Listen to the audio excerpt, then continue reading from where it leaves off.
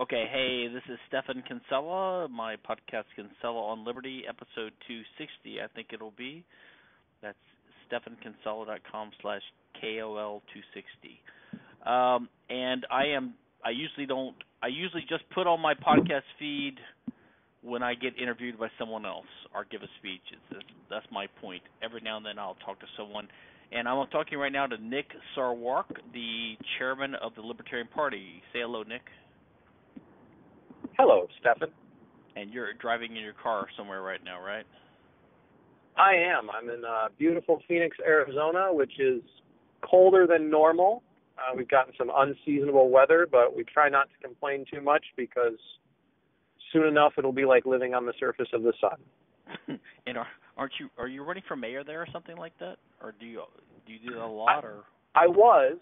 Okay. I ran for mayor in the 2018 election, and the way our municipal races work, it's a kind of a jungle primary in the first round, and then the top two go into a runoff, and I did not make the runoff. So I'm done running for mayor for now. Gotcha. Well, you and I were talking yesterday. We met a few months ago in Houston in person, and I joined the Libertarian Party a few months ago.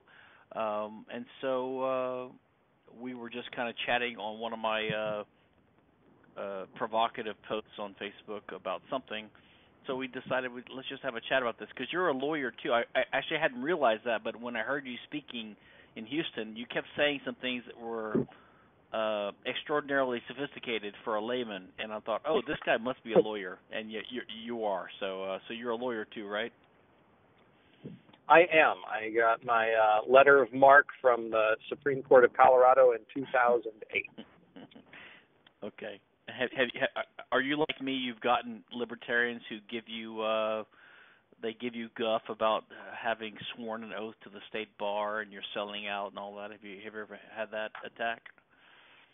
I have had a little bit of that, and I was a deputy public defender for the state of Colorado for 5 years. So I've also gotten the "how can you work for the government" line of attack. Right. Even though you're defending people from being attacked by the government.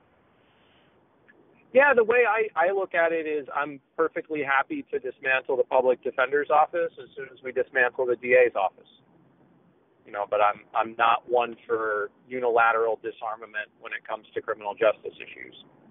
Okay, so you're the chairman of the LP, is that correct? I am. Now, that's not a full-time job because you obviously have another job too, I think. Right? Yeah, it's a volunteer position. Oh, it is. Okay, so it's not paying at all. I didn't realize that. Okay.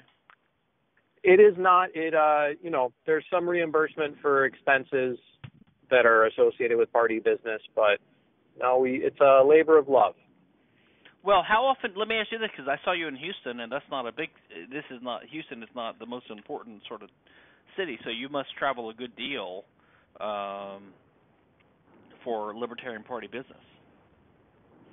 Yeah, over the last, it's been, 5 years now, being chair, I average probably about 12 to 14 trips a year to various things, state conventions, going to state legislators and lobbying for bills or being deposed by the federal government. That was delightful. Oh, what was that about? We are suing the Federal Election Commission over some of their campaign finance restrictions. So the FEC says that if you die and leave money to the Libertarian National Committee in your will, which everyone should, that the National Committee cannot take from that estate more than the statutory annual maximum per year. Which is just an absurd regulation, even if you buy into campaign finance law and the need to avoid corruption or the appearance of corruption. The idea that a dead person could somehow get a quid pro quo, absent something we don't know about the afterlife, doesn't seem like it makes sense. So they wanted to depose me as part of our challenge to their law, and I think that oral argument was in front of the D.C. Circuit maybe December. I want to say end of November, beginning of December. So hopefully we'll get an opinion on it soon, and hopefully they'll strike that down. Gotcha. Okay, and how long have you been LP chair?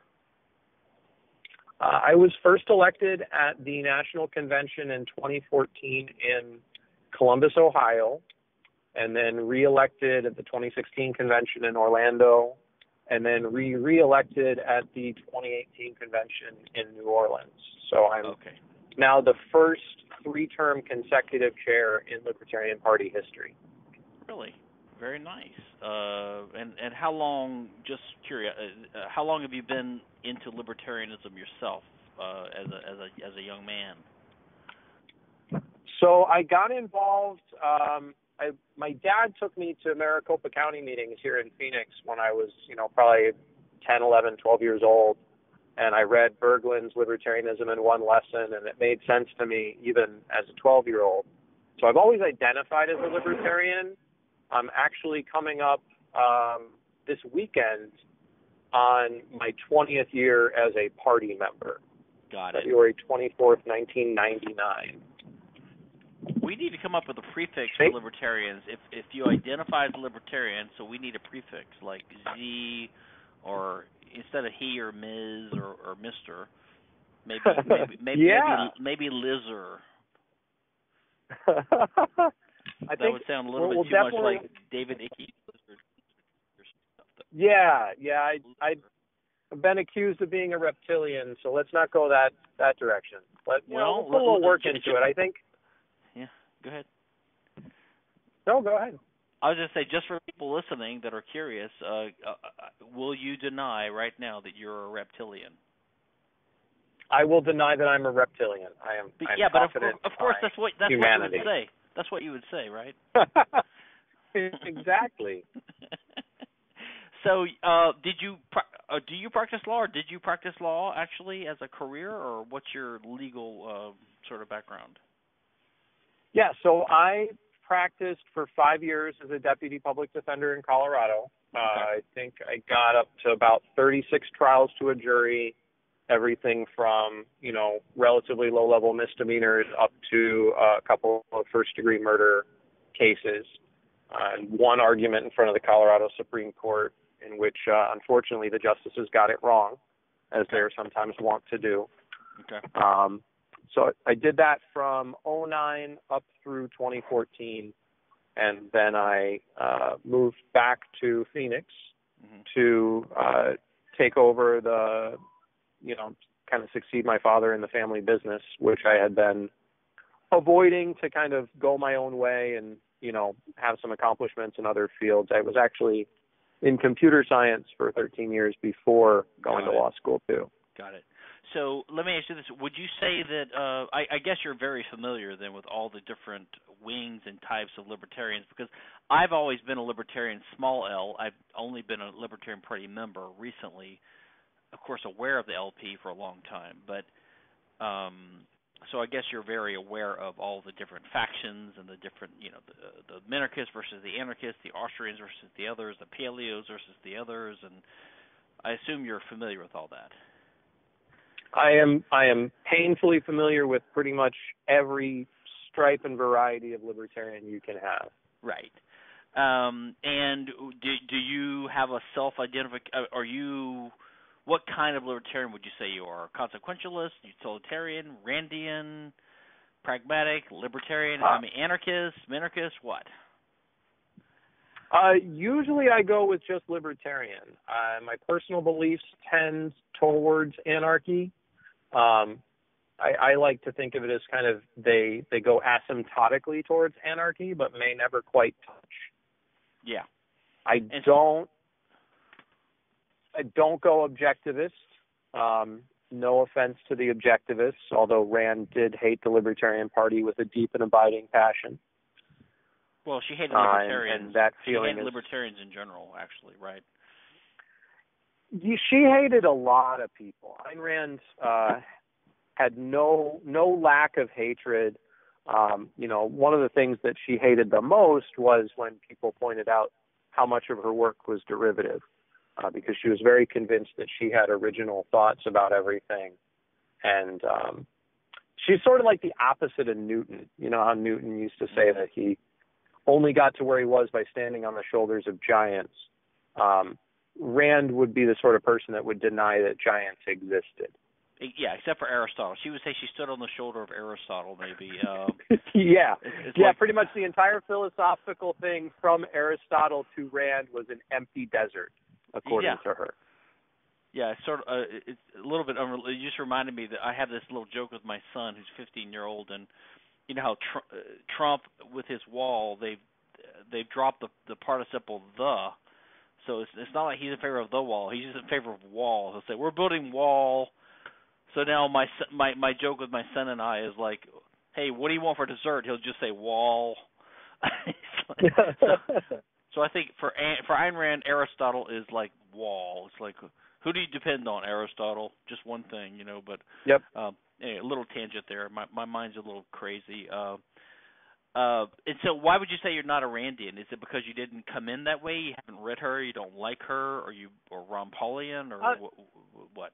So I've read a lot of Rand. I've actually read, I want to say, most everything. There's probably some esoterica that I haven't read, but I mean everything from Anthem through, The Fountainhead and Atlas Shrugged. I actually did a philosophy paper on Atlas Shrugged back in undergrad. So when I decide that I'm not going to be something, I try to come by it honestly, by doing a deep dive into it and realizing that doesn't work for me.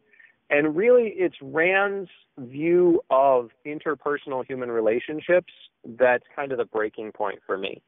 The elevation of her personal aesthetic preferences vis-a-vis human relationships and her conceptualization of altruism, which is a little bit too sophistic for me anyway. It doesn't work for me. My experience is different from that, and I don't try and hew to beliefs that don't work in the real world, which is not to say I'm entirely consequentialist, but, I want to see how stuff works. It's kind of like, to just jump a different tangent, people ask all the time, why doesn't the party do more to support ranked choice voting? Why aren't you guys trumpeting this as the one thing that is going to be the silver bullet that's going to make the Libertarian Party more viable? And we do support it, and we have supported initiatives and, given money for campaigns and things like that. But personally, I want to see a few elections held with ranked choice voting in places like Maine and see what empirically bears out as far as who wins and who loses. Because a lot of this stuff is still strictly theoretical. And, maybe it's my time as doing litigation and dealing with people's lives. I like to see how things work in the real world, kind of outside of the ivory tower. Right. I was just speaking at the New Hampshire Liberty Forum a couple weeks ago, and there was a big booth by these guys promoting the ranked choice voting. Maybe you can explain what that is. From what I can tell, it's basically a political analog of when you have corporate voting for board of directors. The way you vote, that you can stack your votes a certain way. My cynical thought is that if it would work to make more libertarians be elected, then that's one reason the state political machine would not allow it to happen. So, if it's successful, it wouldn't work. Choice. Yeah, and that's probably a little more cynical than I would go. But ranked choice voting, it's a voting system in which you get to send more of a signal than you send in our first past the post system. Because in the first past the post, you have to pick one of the candidates, and that's your vote, and that's it. In ranked choice voting, you get to say, if there's 4 people running for mayor of Phoenix, for example, you can pick up to 4 in whatever order you like them.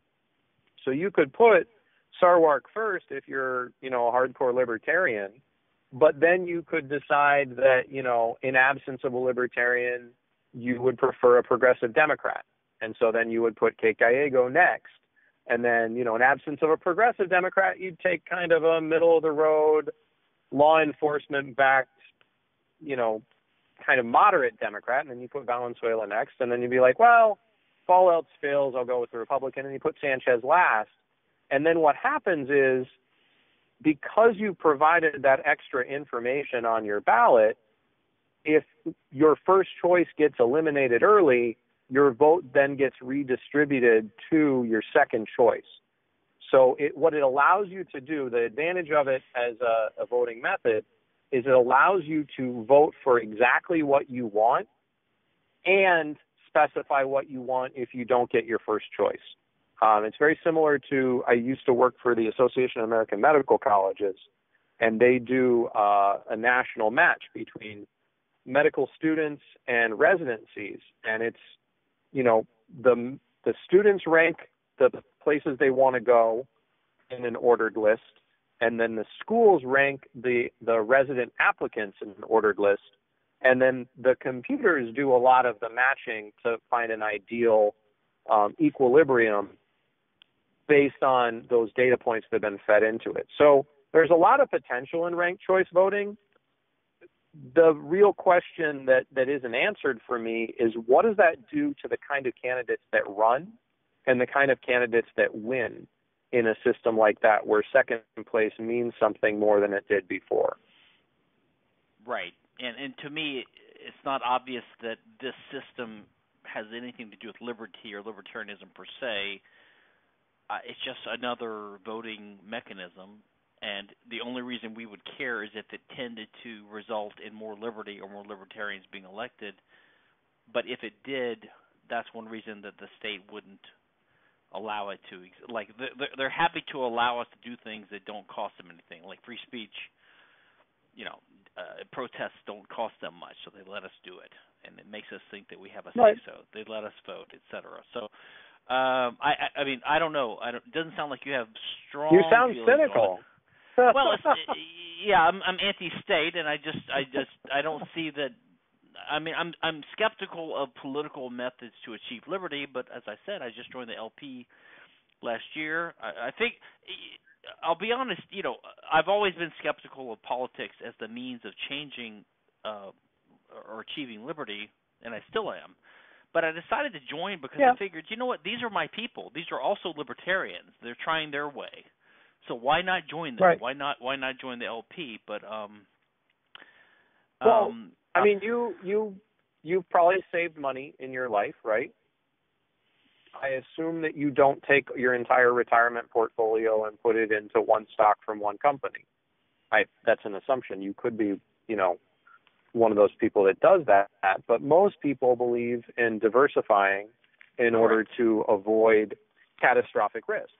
That's what, when people say, well, I don't want to vote for, less than a perfect person or somebody I don't agree with 100%, or I don't think voting counts or it helps or whatever, the way I look at it is it's the same as having, a small amount of real estate or precious metals in your portfolio.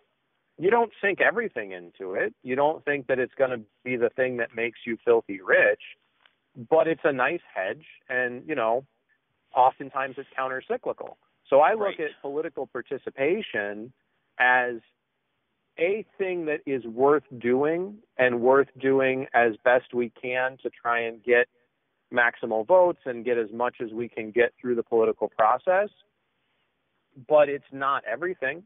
It's not the be-all, end-all. And I think that that's a healthy balance. It's the same as a lot of people are skeptical of the courts and whether or not the courts can be beneficial.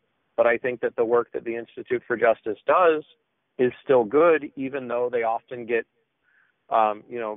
beaten pretty badly on rational basis review because it's a fundamentally rigged system.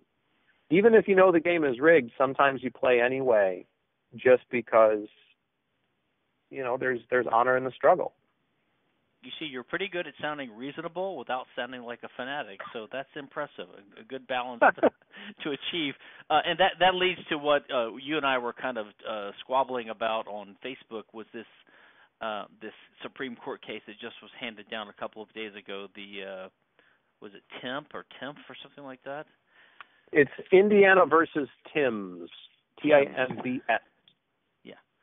Mr. Timms was caught with some heroin, which in Indiana and federally is not okay with our government, even though it's totally okay with me. And as part of his plea deal, he pled guilty to something. I want to say he got a probation sentence, as one often does with a first-time drug offense. But they took his Land Rover to court under a civil asset forfeiture proceeding and proceeded to seize it. Now, this is a $42,000 Land Rover that he had bought with a life insurance settlement from his, I think his father passed away in an untimely manner. The maximum fine for heroin distribution or whatever level of offense that he had in Indiana was $10,000. So his lawyers said, look, you can't take a $42,000 car for something that has a maximum penalty of $10,000 that's excessively punitive and it violates the Eighth Amendment prohibition against excessive fines. And one of the lower level courts agreed with that, and then the Indiana Supreme Court said, nuh-uh, because the Eighth Amendment's never been incorporated against the states, so we can totally take a Land Rover for this or anything else. And I believe the Solicitor General for Indiana, during oral argument, was asked by one of the justices, if there's a law against speeding and somebody goes 5 miles an hour over and you arrest them for it, can you seize the vehicle? And he's like, yes, but we wouldn't. Which is not a good answer at oral argument. Right. That's how you get a 9-0 unanimous decision written by Ruth Bader Ginsburg, establishing that there's a fundamental right incorporated through the 14th Amendment. Due process clause was her preferred method that even a state government can't violate. And I think, I don't want to say it's that big of a case because it just prevents excessive forfeiture, but it doesn't really upend the structure of legalized highway robbery that is the civil asset forfeiture system. But it's like, how do you eat an elephant, right? One bite at a time. Right. So it's a good bite. And I would agree that, look, take income tax. So I don't know about you, but I want zero income tax. But if I can reduce it by 3%, that's a win. It's not a perfect win, but it's a movement in the right direction. And I would agree that this, in slightly limiting the power of state governments, maybe not the federal government, but the state governments, slightly limiting their power to impose outrageous fines of the civil asset forfeiture type for statutory crimes is probably a slight win. It's not a big win. It's sort of like the first step back. And as a libertarian, I'm all in favor of taking first step back's a good act. Yeah, I'm all in favor of a slight win. It's just that, number one, as a libertarian and as an anarchist, well, first of all, even as a regular libertarian, we're against drug laws in the first place. So possession of heroin shouldn't be a crime in the first place. And so there's no victim, there's no actual damages. So the question of an excessive fine is, to us, it's irrelevant. There should be no fine in the first place. Right. And so, but fine, so that they limited a little bit. But my big issue, and the one I think we disagreed on, is this issue of libertarian centralism, or this idea that you mentioned earlier, selective incorporation. And just for people who are not familiar with this, let me just lay it out, and if you disagree, you can tell me. But basically, the 13 states formed the federal government. I assume you agree with that, although some of the Jaffa types and some of the Timothy Sandifer and Cato types don't agree with that. They think that the federal government was like the original American government formed by the will of the people, even though it was ratified with only 11 states out of 13, and the final two didn't need to have ratified it. But the whole concept of a national government is irrational, I believe. In the U.S., we have a enumerated powers government, which is unique in the world because it doesn't have general legislative power. it doesn't have the power to violate free speech rights or even to legislate on the issue of drugs. And right. so There's no federal police power, at least. There's no federal police power. By the letter of the Constitution, there's no federal police power. But the founders were afraid that they would get out of hand, so they put these Bill of Rights in as an extra limit on what they could do. So they said, just to be clear, Congress cannot pass a law limiting freedom of speech. Congress cannot regulate the right to bear arms. So these were like extra limitations on what the federal government could do because the federal government had limited powers. But then after slavery, after the 14th Amendment, that was enacted to basically try to get the southern states in line and to try to remedy the aftermath of slavery and to abolish slavery. 13th Amendment ended slavery. 14th Amendment, 15th Amendment gave black men the right to vote, right? 14th Amendment had these three clauses in it, and one of which is the Due Process Clause, another is the Privileges and Immunities Clause, and the other is the Equal Protection Clause, which basically said you can't treat people differently based upon their race, right? Which we all agree with. Similarly situated people have to be treated the same. Race, sex, there's applications. I love the 14th Amendment. I just, to kind of put my cards on the table, I think there's an incredible power in the principles of equal protection that were not fleshed out enough in the original draft of the Constitution, if you will. And it settles some debates. Well, they're debates. For example, marriage equality. There are libertarians who would posit that the government shouldn't be involved in people's interpersonal relationships, period. There shouldn't be any government marriage. And so the real, quote, real libertarian position is get government out of marriage, which is technically correct, which if you're a Futurama fan is the best kind of correct. But what it fails to deal with is the reality of the world in which we live, which is as long as government's giving out licenses for people to marry, it should treat people equally before the law. This idea of equal protection is that everybody is treated equally before the law. That's what the rule of law means. And so if you're going to be handing out marriage licenses or take the transgender ban on people serving in the military, if you're going to let people sign up to go shoot people overseas for our government, you shouldn't restrict that to certain classes of people. Whether or not it's a good idea to go sign up to do that, that's a personal judgment question, but you shouldn't block that way in a discriminatory fashion. So, anyway, sorry, I got on my 14th Amendment soapbox. Well, no, and that's what we're going to talk about, and I appreciate your motivations, and I actually agree with a lot of what you said.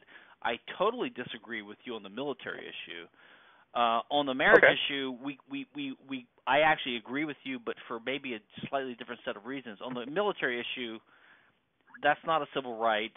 Military people are not doing good by and large. You don't have a right to a job in the military, and the military is it has special functions and requirements, and the whole thing seems like a mess to import transgender and marriage equality and gay issues into that.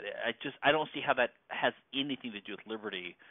As for the marriage issue, though, in a way, this is like the immigration issue. You could say that in a perfect world, we could have free immigration, but given that we have welfare and public property and anti-discrimination laws, you just can't have both. You can't have open borders and welfare. You got to choose one or the other. Oh. So some libertarians argue that way. I'm not saying I agree one way or the other. I'm just saying, but for marriage equality, what you're saying is the way I would look at it is if the government is going to monopolize the field of contract enforcement, then they have to enforce contracts that people settle on. And I would just look at the matrimonial regime, as we call it in civil law property, in the continental law. the matrimonial regime is a contractual incident of a personal relationship, and it's really none of the government's business what people call their relationship. If you call it marriage, a partnership, it's really not up to the government. Right. But they need to recognize the contractual aspects of it. And if the government itself says that we will only recognize these legal aspects if we call it a marriage, well, then they have to call it a marriage because they're the ones that insisted on this. If the governments had early on said, you can call it a marriage or a domestic partnership, and we'll recognize it. We don't care what you do privately. Then there would have been it would have deflated the balloon of the gay rights movement because they would have had nothing to complain about as long as their domestic partnerships were being recognized on the same level legally. So, I was in favor of the Lawrence result, by the way. Right. Well, this is where it gets into, and this is kind of the difference between the theoretical and the real politic or the man in the arena kind of stuff.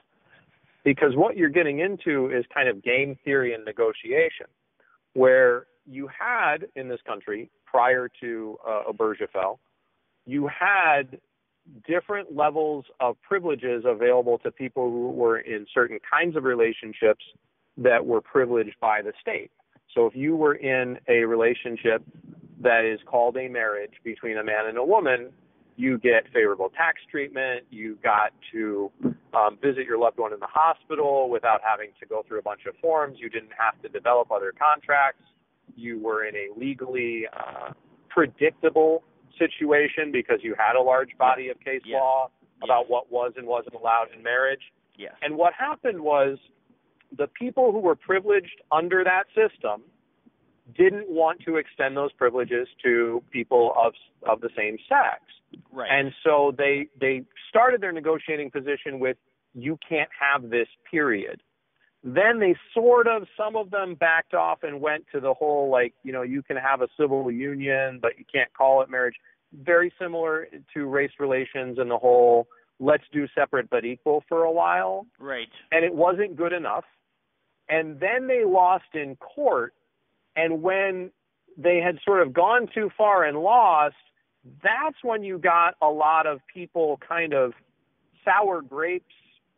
The government shouldn't be involved in marriage at all, and we should just get government out of all marriage relationships. In the same way that post-Brown v. Board, you had southern states that were trying to dismantle their entire public education systems rather than integrate. It's like, we've lost, so now we're going to take our ball and go home. Correct. And I think that's right. And these are good lessons for us to learn from in how we deal with each other, how we negotiate these issues, how we do political compromise, that if you try, it's like the whole thing that they say about Wall Street. Bears get fat and bulls get fat, but hogs get slaughtered. Yeah. If you try and take too much, you will lose.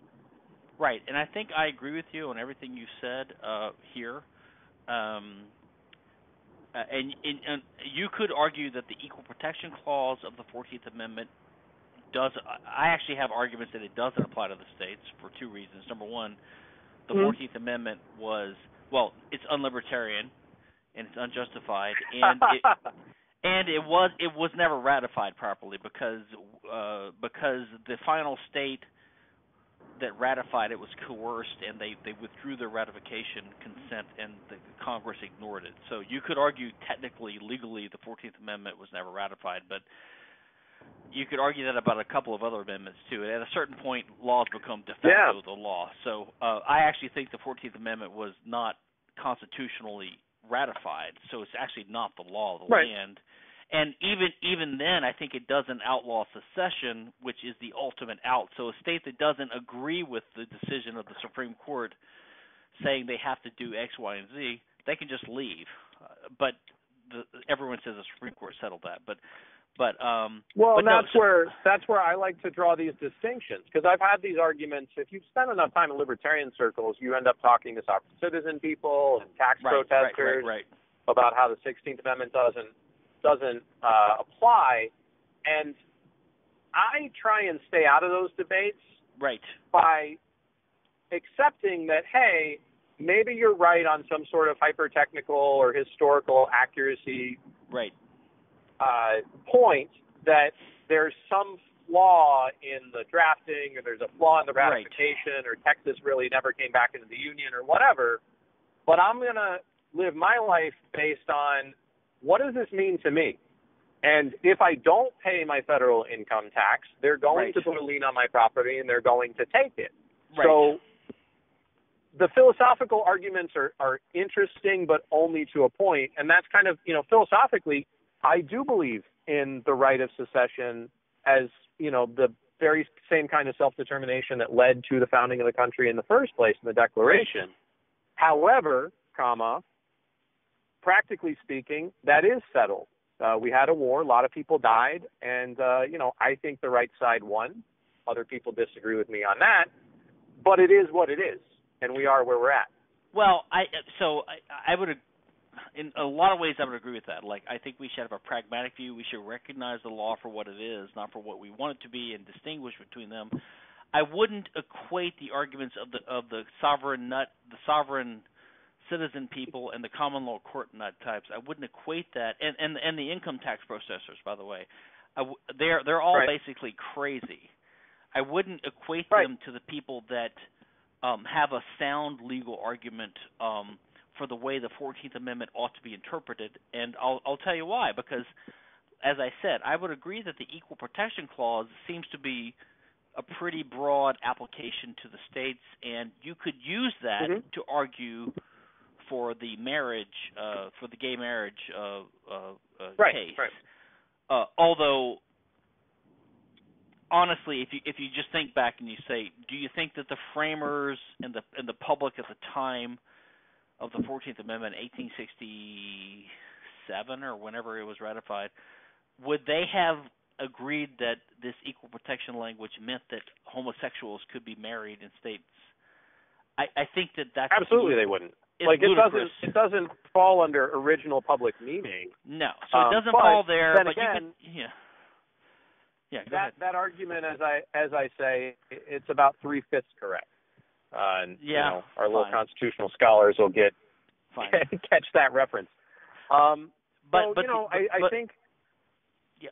So you could argue the Equal Protection Clause did justify the gay marriage case, but the substantive rights, like in the recent civil asset forfeiture, when you say that the First Amendment, the Second Amendment, the Third Amendment, the Eighth Amendment apply to the states, what you're saying is that there are substantive rights that are incorporated by the 14th Amendment and applied to the states. And, of course, the traditional interpretation, what happened was in the late 1800s, the slaughterhouse cases challenged this New Orleans slaughterhouse monopoly thing, and the Supreme Court said that's not part of privileges and immunities, and so they struck it down. They refused to strike it down.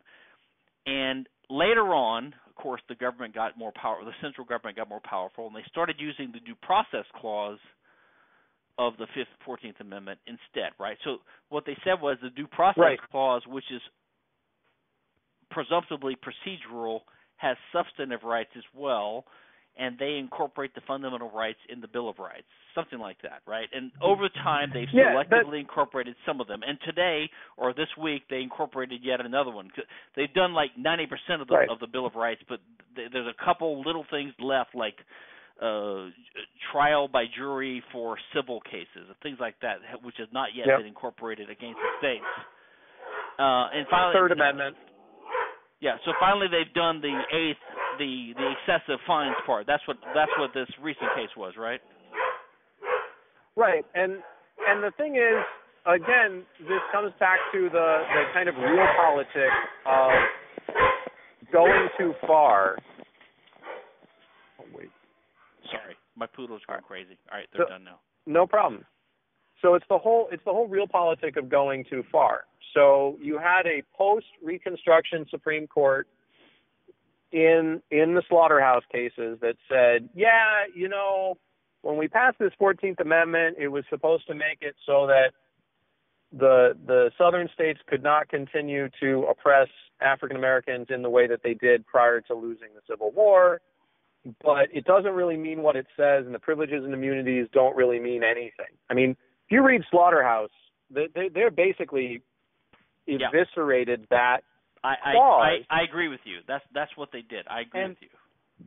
And what happens when you do that is that's how you end up with the due process clause getting elevated, because you're going to pick up another piece of the amendment that wasn't vitiated and use it. And it's funny because there are things that are different about the clauses. You know, one of the things that struck me about the Timms case is you have Gorsuch and I cannot remember the other one. Oh, it was Thomas. And which Gorsuch. other justice? Thomas and Gorsuch. Gorsuch and Thomas wanted to use privileges and immunities. Yes, they've been influenced by the Cato reasoning. Right. Privileges and immunities because privileges and immunities references citizens. Yes. Whereas due process references persons. And much like the whole immigration debate, I come to my libertarianism from a basic individualist belief in the goodness or the dignity of all human beings, regardless of where they are from, where they live, what side of the border they were born on. Like, I believe in individual rights, full stop. Yes. And so when we use constitutional provisions that elevate citizens of the country over persons who are here in the country. Yeah, so you're saying you're not an American, you're a libertarian first. You're basically a libertarian first, not an American. Correct. I believe that fundamentally libertarianism is, if not anti-nationalist, at least orthogonal to nation Yes, it's humanist. Yeah, it's universal. It's pro-human. I agree. I totally agree. And that's why I like due process better than privileges and immunities. Well, I do too, but the problem is due process is a process. I mean, the word process means it's a procedure. And what they try to do is they try to incorporate substance into process. And like Thomas McCarthy, who's one of the greatest constitutional scholars that I admire, he argues that actually makes sense. But honestly, in the end, I think it doesn't. Process means giving someone a process, a fair trial, a public hearing, make sure there's no retroactive laws, make sure the laws are publicized that they know they're violating. But basically, it just means as long as the government does it by the right procedure, they can still kill you and conscript you and take your property and put you in jail. Right. Well, it's like the argument over the death penalty versus life without parole. You know, I'm a death penalty abolitionist. However, I understand that if somebody gets condemned to execution, there are going to be lots of people who are going to look for potential ways to exonerate and places where the evidence might not have been right because, you know, death, quote, death is different, I believe, comes from the Supreme Court. But life without parole ain't that great. And what you do when you get an LWOP sentence, very few people look into those kind of exonerations because they figure, you know, at least we're not killing this guy. Well, okay. And so you get to these places where, you know, when you eviscerate privileges and immunities, you kind of, if our goal is to protect individual liberty, and you've taken away a tool that you think legally makes more sense, you know, privileges and immunities makes more sense as a tool.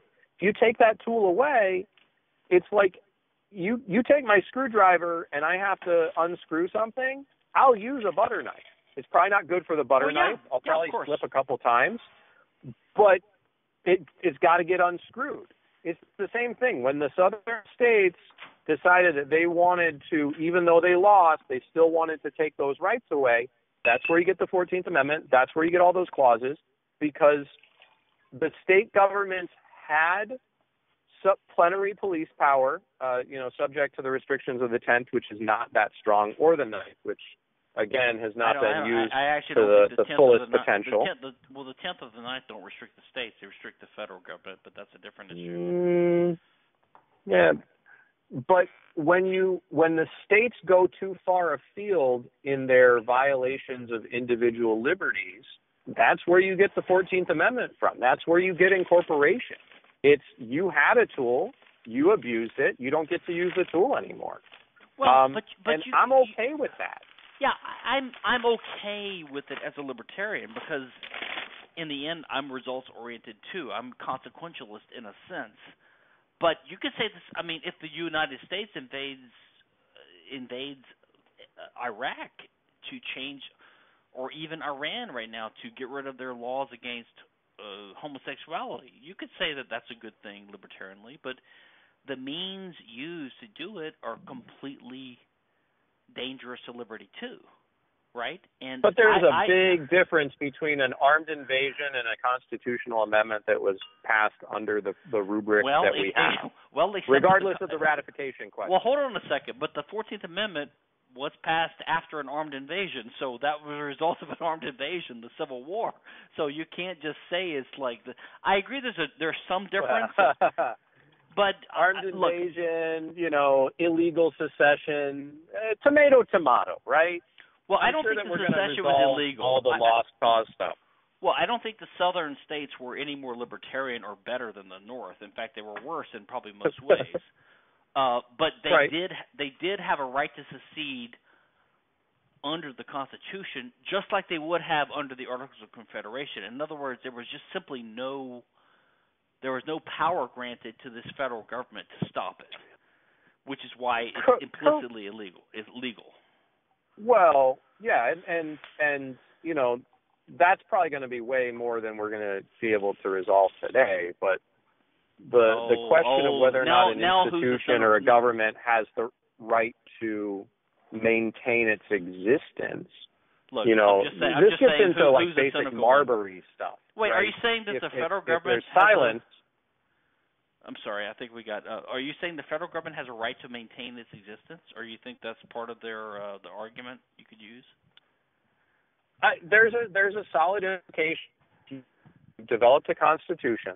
You've created a government from whole cloth, right? Yes. With the consent of the government, such as it was, that there is an implication that maintaining that institution is implied as a power. Yes, and I think I would call that a danger, right? And that's one reason I am opposed to the Constitution personally as a libertarian in the first place, because they should have known that was going to happen, right? Well, yeah, I mean that's basic human institutions. I mean that's the reason that we still have NATO, even though we don't have a Soviet bloc. Well, we probably maintain still have the Tennessee Valley themselves. Authority. I mean, we probably still have the Rural Electrification Administration, or we just got rid of the Spanish-American War telephone tax. What, like 3 years ago? Well, and Germany just paid off their World War I debts in 2010. I mean, these. Right. But I'm intrigued. Inertia is a big thing in government.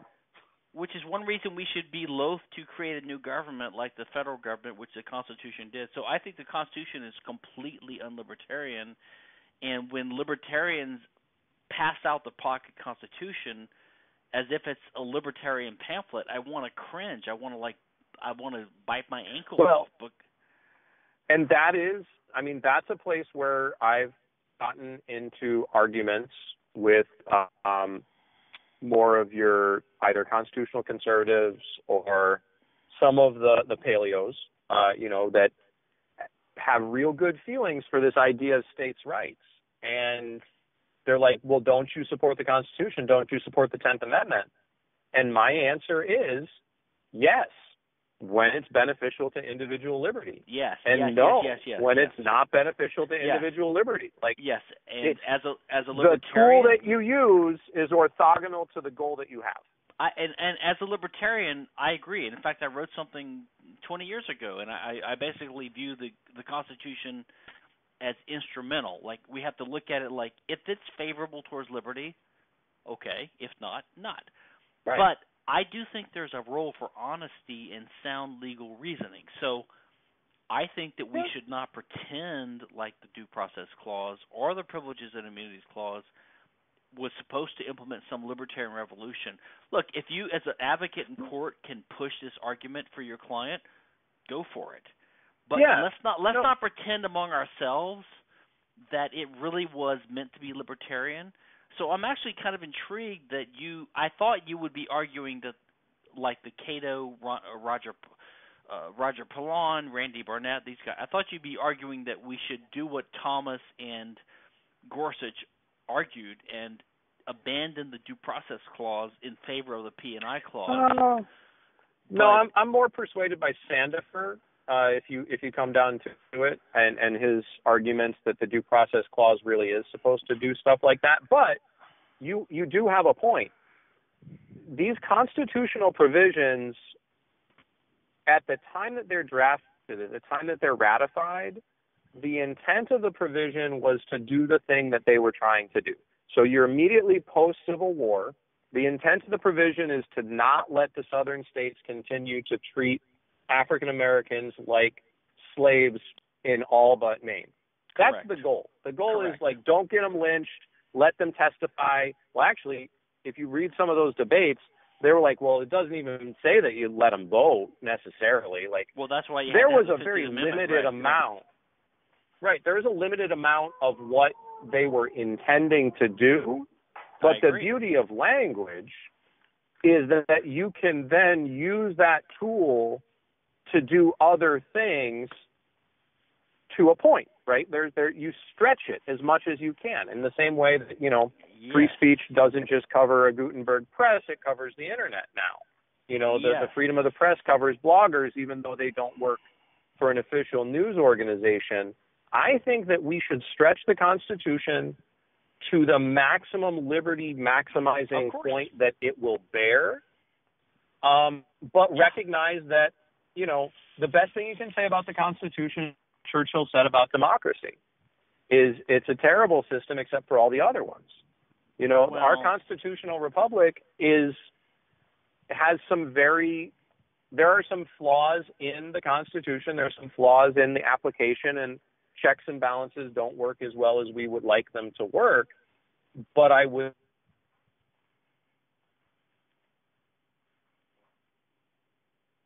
Constitution, our limitations on governance are much stronger than, say, the Magna Carta limits the government of the United Kingdom. We have teeth in ours. We do, but they're duller than sharp, we want. They're small. They're sharp and small teeth, and they let a lot of things slip through because. I know what you mean, but well, let me ask you this though. Sandifer's view is the Jaffa view. That's why I mentioned Jaffa earlier. That's the view that the American nation is basically a sovereign. So they view the U.S. government as a government of plenary powers. However, they have to manipulate it or manage this, like through the police clause or whatever, and that it was voted for by the mass of people in the U.S., not the states. I think that's totally ahistorical. I agree with Kirkpatrick and with Berger on this. I think that we had 13 states. In fact, we only had 11 states that ratified the original Constitution, right? So there was only 11 states when the Constitution became into force. There weren't 13. Well, the nature of representation in the colonial era was, the franchise was far less spread. Yes. You still had a lot of good old boy stuff. So the idea that was a popular consent of the governed, it's a bit of a stretch. They didn't yell about it. Social contract theory of any stripe, whether it's this or, the broader social contract theory, it's always a stretch, right? It's never really a contract. It's a shorthand for us to talk about things. It's the same way, one of my frustrations in libertarian land is you talk to anarcho-capitalists and they're convinced that private property is some sort of first principles thing. And, which is also ahistorical. It does not recognize that this arbitrary bundle of rights that we call property, whether it's real or chattel, developed over a long history of time, and it is arbitrary. If you look at European inheritance law and its evolution over time. What you can and can't do with your property, alienability, things like that, these are legal structures that are created to privilege certain kinds of ownership over other kinds of ownership, and there are choices that are made in the system, and all systems are going to benefit some people more than others. And I think acknowledging that makes us better able to deal with suggestions that we move into different property regimes. For example, the current fad is towards moving towards socialism. It's easier to advocate against socialism if you acknowledge that our current system of private property, disintermediated and liability-controlled corporate structures and things like that, the system picks winners and losers. And if you don't acknowledge that the system picks winners and losers, then you aren't able to make a good defense for why this system is better than the other system. If you're trying to start from, this system is just what springs ab initio from the state of man. Like, making arguments like that makes you look dumb, in my opinion. Well, you're very eloquent. I think we agree on far more than some people would think. Let me give you a quick. I kept you longer than we talked about. Let me give you a quick lightning round of three final questions. Okay. Sure. Okay. Number one, should the Supreme Court overturn Roe versus Wade? Yes or no? In your opinion? Probably not. Okay. Give me more. Do you want yeah, exposition? give me more. Yeah. Yeah. Why? It's a poorly written opinion as a lawyer, but there is a significant amount of what would now be detrimental reliance on that structure. Yeah. It's too ingrained. In other words, it's too ingrained. Yeah. And the other thing is the right of privacy is kind of like the equal protection clause. Like, you can do a lot of good libertarian stuff with that, so it's not a tool I would like to give up. But would you kind of agree as a common sense, decent, normal person that aborting a 8-month-old fetus is a little bit morally disturbing? Yes. Oh, so we're going to have to do this another time if you want to talk about abortion, because it gets deep. Yeah, it's not something I would do. Some of these things are kind of like, it's kind of like the war on drugs. You can agree that drug abuse is a problem, but the regime that would be necessary to prohibit it is worse than the problem. No, and that's basically kind of where I come down on abortion. Yeah, that's my view too, but don't you agree that late-term abortion is akin to murder in some cases? Can be. It can be. And, the question is how much surveillance and how much law enforcement do you want involved between a person and their doctor in order to catch those rare outlier cases that might cross that line? Well, I'm an anarchist, so my solution is to put the jurisdiction on the family. So it's just the jurisdiction is in the family. I view it as an outsider. That has its own problems. Yeah, yeah, it's a way of punting, but it's my elegant solution. So, question number You're punting down to a small group. Okay, so what would you think about the Supreme Court striking down drug laws with some cobbled together argument based upon the 14th Amendment, privacy rights, privileged immunities, due process? I don't know. What would you think about just saying that all drug laws are unconstitutional? And by the way, I think the best argument would be the 10th Amendment, but that's just my crazy view. But what do you think? Well, the best argument is the historical precedent of prohibition, Article 2, Section 8, is that it's just outside of the police power that was granted under our limited power. That's the best argument. Like, you want to talk about clean. Legal hit. That's my 10th Amendment. The problem is you have case law that upheld the original. I can't remember the act, but basically they upheld the drug laws, and so we don't get to go back there. But I'd be happy with striking it down on.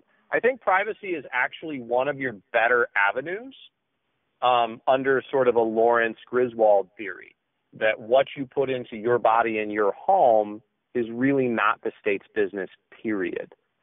And that the state should not be able to get to the point where they can figure out that you're shooting up heroin.